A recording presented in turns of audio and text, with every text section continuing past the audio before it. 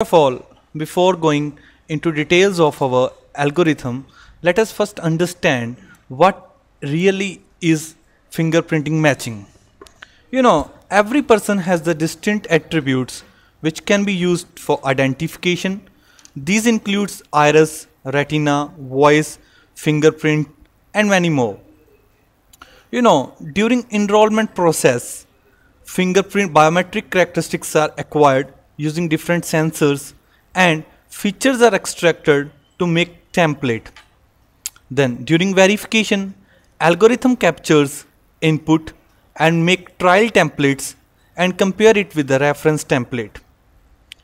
Now coming back to the topic, fingerprint matching. The important thing here comes is the similarity ratio. As you can see, I have opened the Matlab 2016 version, and here we can see that for fingerprint matching we have implemented an algorithm from where we can match the different fingerprints of the same person and decide whether it belongs to that person or not. Here we have used the fuzzy Fourier transforms, as well as we have implemented bright preserving fuzzy logics for image enhancement. Now first of all, let we say how this logic is going to perform. On the tip of a finger, the ridge patterns are called fingerprint, and the uniqueness is based on the ridge pattern, and certain ridge eccentricities called minutiae points. Minutiae based matching depends upon the detection of these core points and accurate minutiae extraction. Sometimes errors are introduced because of missing or spurious minutiae. The algorithm that we are going to show behind this fingerprint matching is further categorized into 3 steps, and these 3 steps includes pre-processing, minutiae extraction, and post-processing.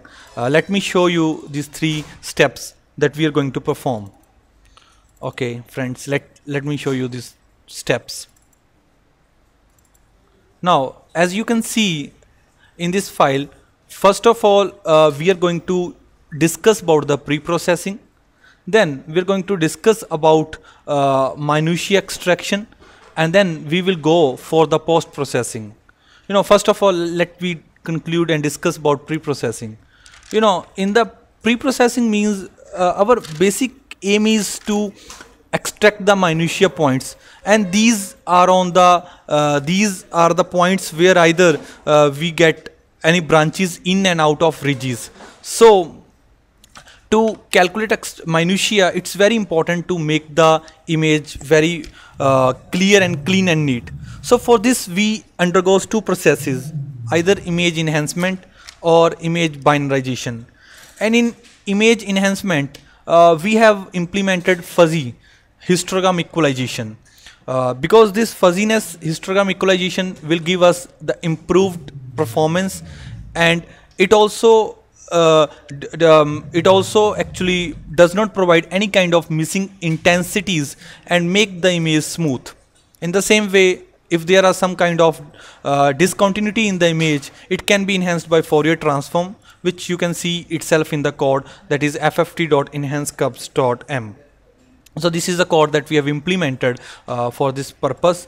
Then another thing is that we can use image binarization for the cleaning of the image. So this is the first step which we have concluded, that is the image binarization, or we can say that pre-processing. Now we will undergo the second step, that is minutiae extraction.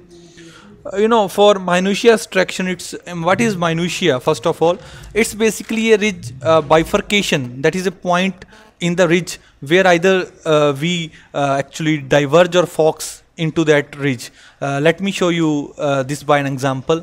Let me move to an image and we'll show you the minutiae. As you can see in this image, these ridges that contains a point from where we can get 2 points in a branch, or just we can see any point of ridges coming into that branch. This point is minutiae, and extraction of this minutiae will help us in fingerprint matching. Now let's come back to the code. Let's come back to the point. First step that we are going to perform is the image thinning. for this purpose, image thinning, in this concept we are using a concept that we are removing the extra pixels of the ridge, because what we actually do is that these ridges are very important for minutiae extraction. So if any sort of noises or pixels are there, we have to remove that spikes noises by using morphological operations, or we have to remove this by image thinning. Then we have to mark the minutiae. This will be undergone by the concept of a ridge branch or ridge end, so called as cross number. So you can further read this on the internet, what is cross number and how it is being performed. After that, when there is we have marked the minutiae, it's very important that we have to discard the spurious or delete minutiae. To do this, we have some steps which must be followed to remove it. First is that we will calculate the distance between one termination and one bifurcation. If it is greater than the average distance among the ridges, then we have to include that minutiae point, otherwise we need to discard it. In the same way, if there are two terminations on the same ridge and the distance and the length of ridge is less than average length of the ridge, then also we need to discard it. So overall, now we are going to show you a simple step to perform the mismatching.